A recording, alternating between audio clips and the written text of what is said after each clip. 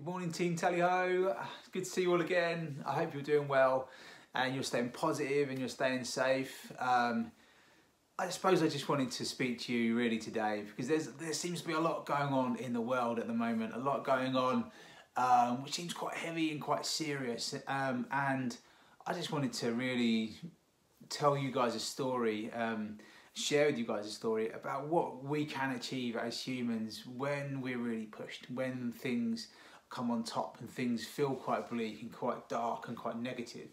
Now today we're going to be talking about courage and determination, and really that courage and determination is to overcome against challenging times and challenges. Like, I adore the World War II generation, the Battle of Britain generation, but my big interest is really to see what humans, what we as people can overcome, what we can achieve when we're really tested, when we're really pushed, when things feel quite dark, and sometimes it doesn't feel like there's any way out, what we can do and what we can overcome. So today I'm going to tell you a very brief story, and it's an incredible story, and it's about the only Victoria Cross that was awarded to a fighter command pilot. So we're going to be talking about James Nicholson. Now, the Victoria Cross is the highest award that anyone in the armed services can get, and it's an award for real courage and valour of the highest order. So it's very rare to be awarded one. So on the 16th of August 1940, James Nicholson, who was a member of 249 Squadron, was flying over Southampton, and he was attacked and he was hit by a Messerschmitt 110, but really badly. So he was hit, and his aircraft, he was hit 4 times with cannon shells, and there's a lot of damage to his aircraft. His reserve fuel tank caught fire, so his aircraft was on fire. He was hit in the ankle quite badly, and this is a little bit graphic, but I'm going to go there. His eyelid was severed as well, so he could only see out of one eye. So he was in a very bad condition. Things look really bleak, you know, they look quite dark. He was like, I need to get out of here, I need to bail out. And as he was about to jump out of his aircraft, he was literally taking the weight off to get out, he saw another Messerschmitt 110 flying in front of him. Now the context of this is the Battle of Britain, and these aircraft are over Britain to attack and to bomb, to hurt our people, our nation, and try and invade. And he had an incredible sense of duty, and he made a split-second decision, an incredibly courageous decision, and one of sheer and utter determination, to remain with his aircraft and continue the fight. So to set the scene, James Nicholson settles back down into his Hurricane, which is on fire. He's sitting amongst the flames. You can feel it. He has to rise his feet a little higher up to keep his feet away from the flames. But he realises that his aircraft is flying fine, and his gun sight is working, and his guns are operating. And he tears after this Messerschmitt, and they start twisting and turning.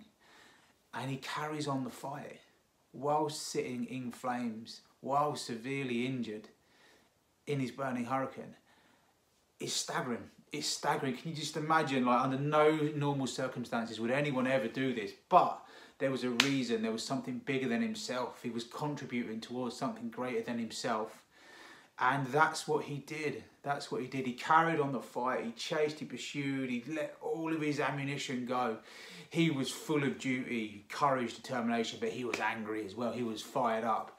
And he said at one point, and again, this is quite graphic, but it's the reality of the matter, he could see that he was holding the throttle and the control column, and he could see his hands in the flame and see the skin peeling back as it was burning, but that did not deter him. So he came down by parachute. He eventually used his ammunition up. He was spent, and he got out just in time. Came down by parachute, severely burned. And he realised that, so as soon as he got down, someone come up to him. They had people from the ground had been watching this. They'd been looking up like, oh my God, this Hurricane which is on fire. I mean, can you imagine the scene, that dogged and utter determination? And it's an incredible story, and he was awarded the Victoria Cross for his actions, the only ever Victoria Cross awarded to a member of Fighter Command. And in the official citation, it was mentioned that for a sheer act of courage and determination. Courage and determination.